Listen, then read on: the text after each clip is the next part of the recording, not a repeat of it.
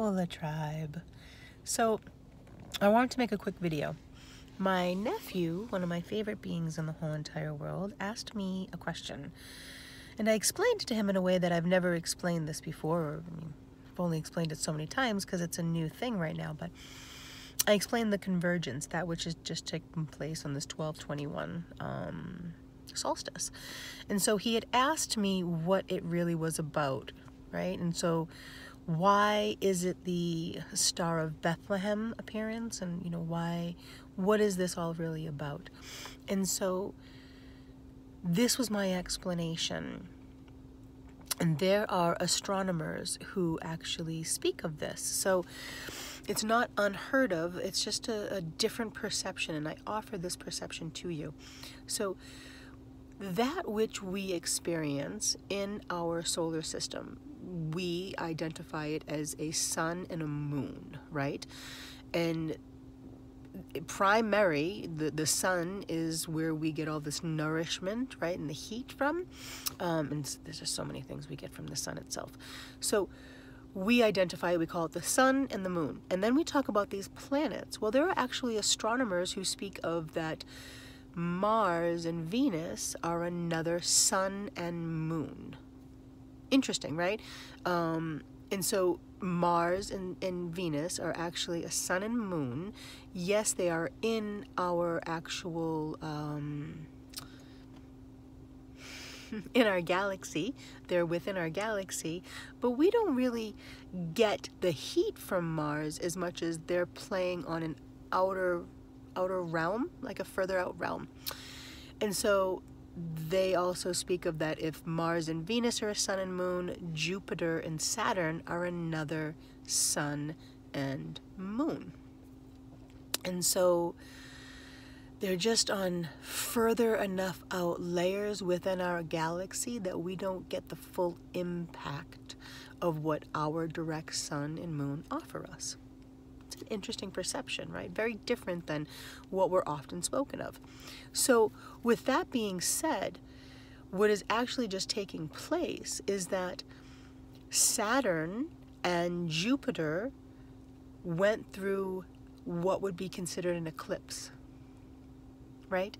So they passed by each other at a 0-degree mark, creating an eclipse-like star that is being seen throughout the world. Now, the further away these planets are from us, it actually creates a bigger magnetic pull. So even if you're not into astrology, okay, even if you're not into astrology, astronomy makes it so basic and clear.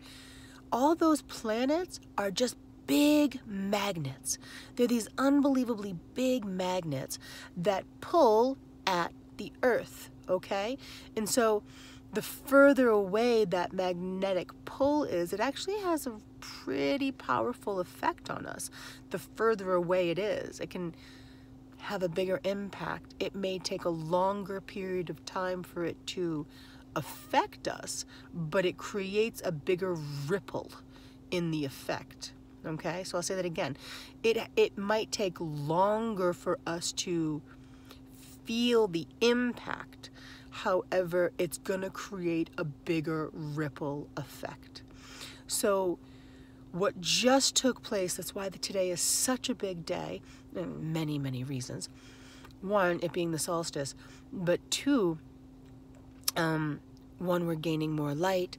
Two, Jupiter and Saturn just had what would be considered an eclipse,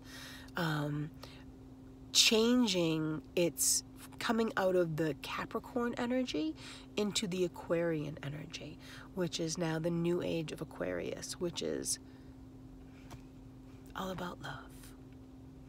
All about love.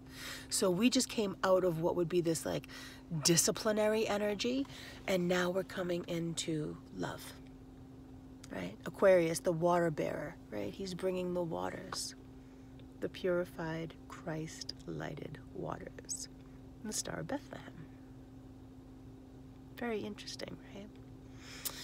So, just a little spin of perception.